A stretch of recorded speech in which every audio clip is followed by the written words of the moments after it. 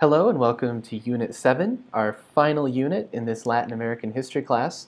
So just take a moment, give yourself a pat on the back for making it this far. We're almost there. This unit, of course, is a bit different than the other ones. It's not worth as many points, you don't have quite as many assignments, and the focus of this unit is this book, The Little School by Alicia Partnoy. Hopefully you've all been able to obtain it. And hopefully, if you haven't, you've already contacted me before you've watched this video. But if that's not the case, please let me know as soon as you possibly can. This unit will be disappearing. It'll be dealing with the theme of disappeared people during the military dictatorships in Latin America. Specifically, Partnoy's account comes to us from Argentina, and in that case, you'll also be reading Chapter 12 in the Wood Book, and I actually suggest that you read Chapter 12 first before you read Partnoy, if you haven't already done the opposite. That is just the case because Chapter 12 gives us some ways of thinking about the kinds of issues that Partnoy's account is attempting to address. So Partnoy was taken from her home, from her young daughter, from her husband, and was held and tortured in a facility that they called the Little School.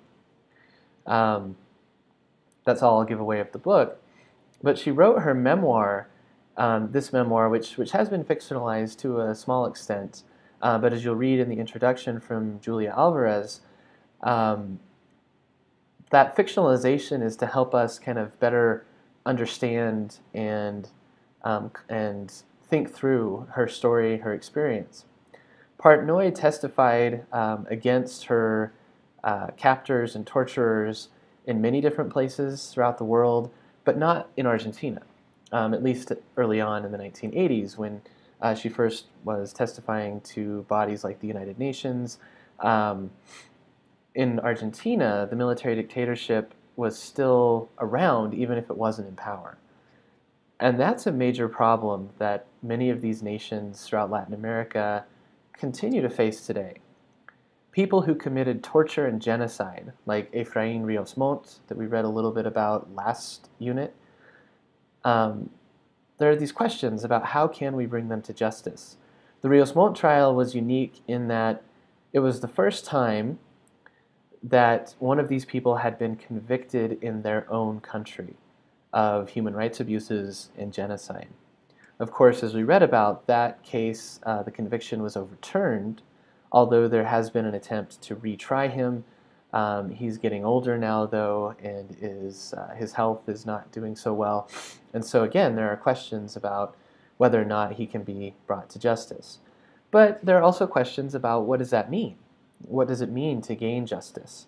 How can someone like Alicia Partnoy receive justice for what has been done to her? How can people who lost mostly sons and husbands, brothers, cousins, many of them were men, there were some women, of course, like Alicia Partnoy, who were taken, but many of these were men. How can their family members who lost them, how can they put things back together?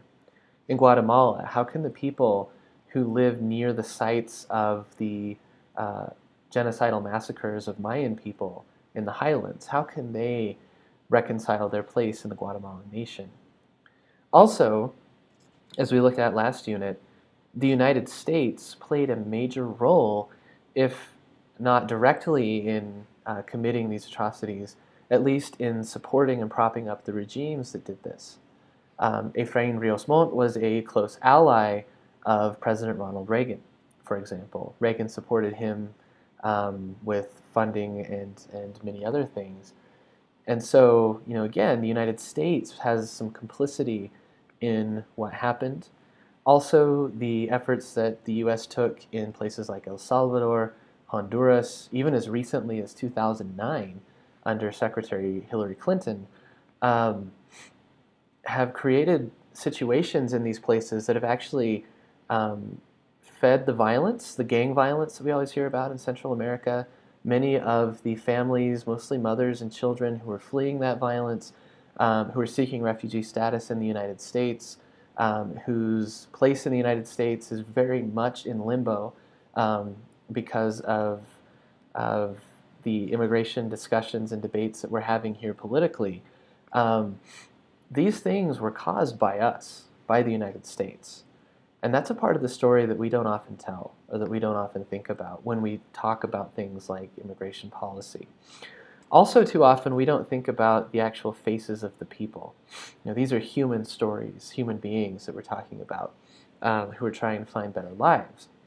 So hopefully, again, as you read through the excerpts in Wood, it'll give us a few different angles through which we can think about historical memory, ideas of justice and reconciliation, and then we can go on to discuss the Partnoy book.